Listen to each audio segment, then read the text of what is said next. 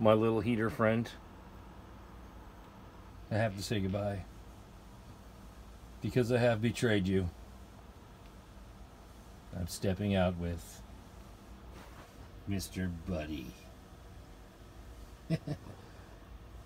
Portable Buddy, Mr. Heater, I should say. Just picked this thing up. I probably picked this thing up the last night it was cold in Florida. In other words, I've been holding off. I didn't want to spend the money. I've been using this thing here, electric, which barely puts out heat and uses a ton of electricity.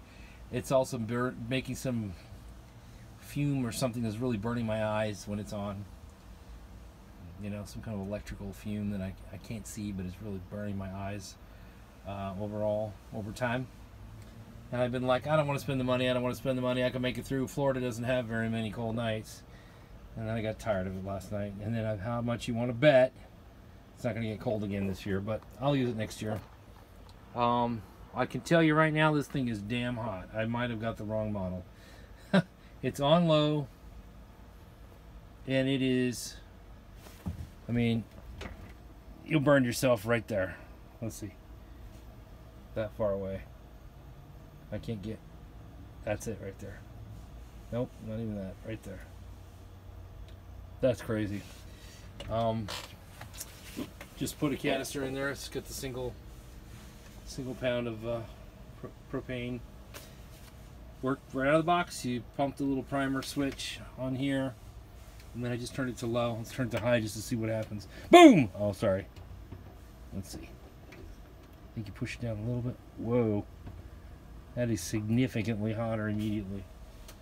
Look at the light on that.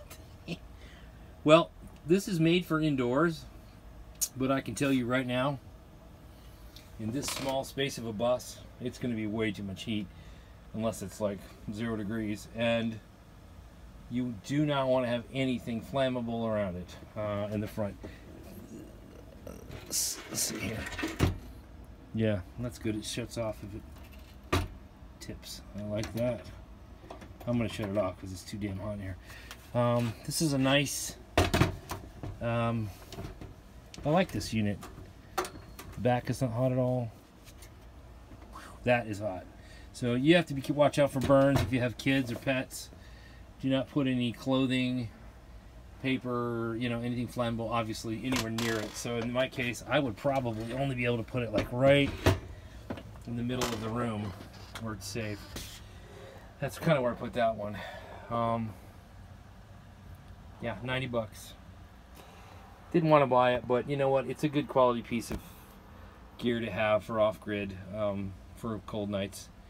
Florida doesn't get cold, but about a month a year, and we've had that month already, so hopefully it's going to warm up. But if it doesn't, I'll be ready for it, and next year I'll probably use it in my travels. So it's the Mr. Heater Portable Buddy.